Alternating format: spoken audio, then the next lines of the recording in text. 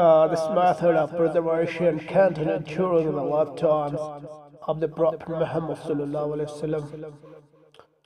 When the Prophet died in 632 AD, he was succeeded by Abu Bakr, the first Caliph of Islam, who took great pains to prepare a bound copy of the Quran. This copy was made on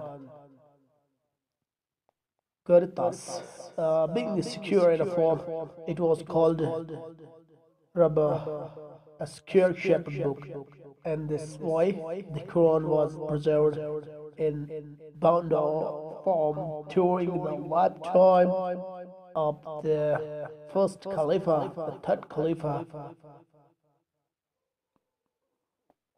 Uthman ibn Affan, had several copies prepared of this bound Quran. He sent these to different cities where they were kept, and the great mosque people not only recited from these copy, but also prepared more copies from them.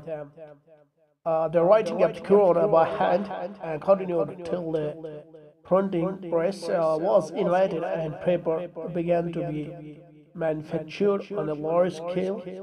Thanks to the Industrial Revolution, then the Quran began to be printed.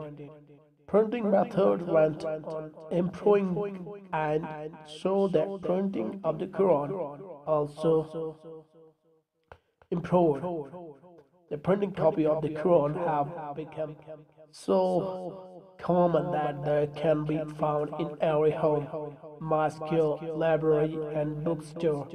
Today, anyone can find a beautiful copy of the Quran where he might be in any part of the globe.